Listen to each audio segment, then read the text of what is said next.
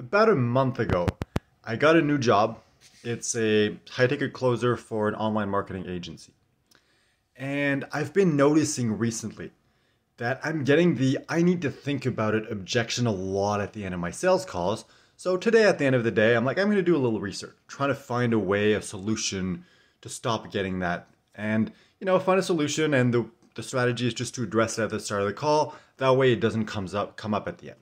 So at the end of my day, update the sales script, and then I'm like, I'm going to take a shower. Today was, it wasn't that long of a day, but yesterday was really intense, and I'm like, I feel the need to relax, so I'm going to go take a shower, relax, enjoy the evening.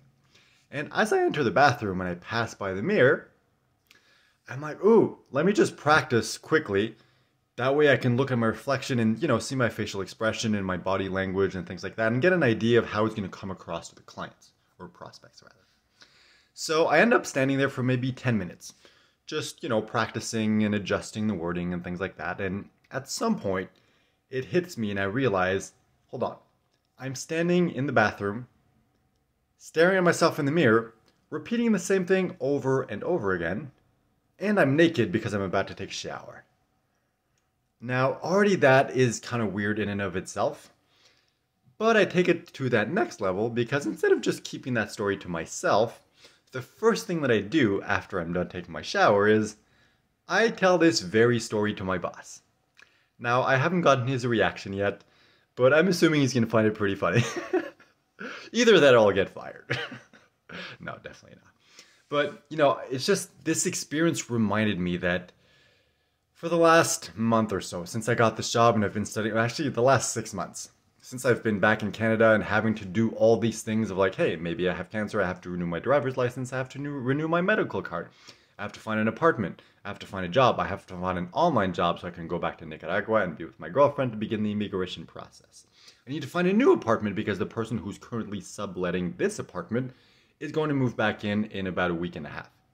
So there's always been a lot of things going on lately, and there's a lot of pressure and a lot of stress, and because of that, I've been so focused on the objective at hand that I kind of forgot to be myself. I forgot to just have fun and do things that I enjoy, and doing very random things like practicing a script naked in the bathroom and then going to tell my boss about it is something that is very, very me. Very unique, very strange, very hopefully entertaining. We'll see.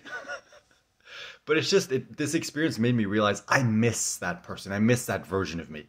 And I really need to get back to that. And one of the ways for me to do that, and kind of to take things to that next level, is to record a video and post on YouTube. So, instead of just talking to myself naked in the bathroom, I'm like, I'm going to talk naked to myself in the bathroom, go tell my boss about it, and then record a video about it and go post that on YouTube. That is the kind of person I want to be. Simply because it's fun.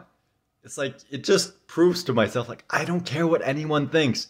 If it's funny, I'm going to share it. I want to share my humor, my stupidity sometimes with other people just because that's what I enjoy. That was the whole point of my travels last year. That's why I sold everything to travel the world. I wanted to have adventures. I wanted to be able to share those stories with the people that I care about.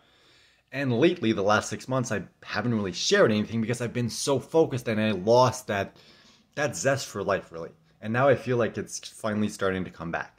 So I just wanted to make a quick video, share that kind of ridiculous story and say, it's been a while, but I'm back.